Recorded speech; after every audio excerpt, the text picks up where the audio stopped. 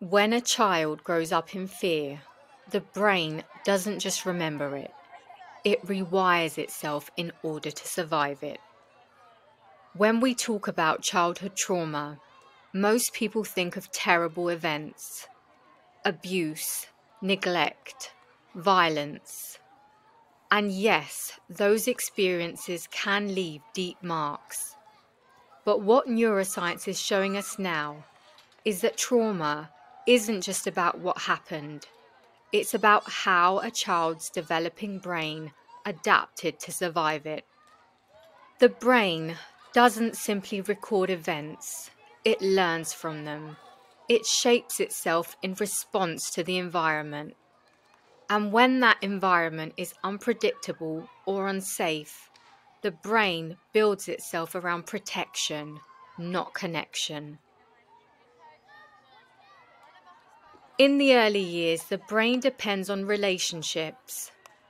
Every smile, every soothing voice, every moment of being comforted. These are not small things.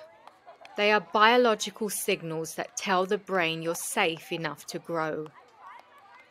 When a child has consistent care, their brain develops in a way that supports learning, emotional regulation, and social connection. But when those relationships are marked by fear, neglect, or inconsistency, the brain adapts to survive instead of thrive. A child growing up in chaos learns to stay alert.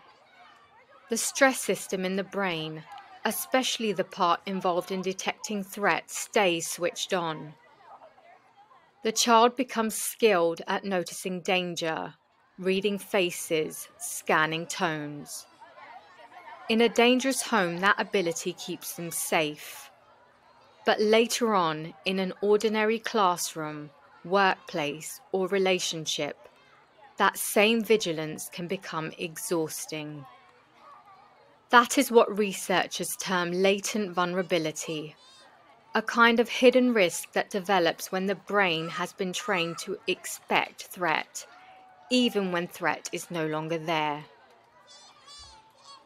Neuroscience highlights three main brain systems affected by early trauma: the threat system, the reward system, and the memory system. First, the threat system area, like the amygdala, becomes overactive. It's like having a smoke alarm that goes off at the smallest sign of heat. That's hypervigilance, constantly scanning, constantly ready to react. Second, the reward system, which helps us feel motivation and pleasure, can become less responsive. When love and safety are inconsistent, the brain learns not to expect them. So as adults, it can feel difficult to take joy in ordinary things. The brain has learned to mute those signals. And third, the memory system, particularly autobiographical memory, which changes too. Trauma tends to make negative memories stand out more vividly while positive ones fade. Everyday memories become less detailed, which can make new experiences harder to trust or enjoy. When these adaptations carry into adulthood, they can shape how we see the world. An innocent comment might feel like criticism. A new friendship might feel unsafe. Even peace can feel unfamiliar. Because the brain has learned to feel at home in tension. And that's important to understand. These patterns are learned responses, not flaws. They once kept the person alive, but now they can make ordinary life feel like walking through a field of hidden alarms. The good news is that the brain is adaptable. What was once learned for survival can be unlearned through safety and consistency. Therapeutic relationships, mindfulness, compassion. These experiences begin to teach the brain something new. Over time, the threat system calms down. The reward system reawakens. the memory system begins to integrate both the painful and the good. But this takes time, and it takes people who see behaviour through the right lens.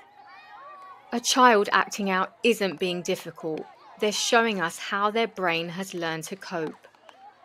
Understanding that is the foundation of trauma-informed care.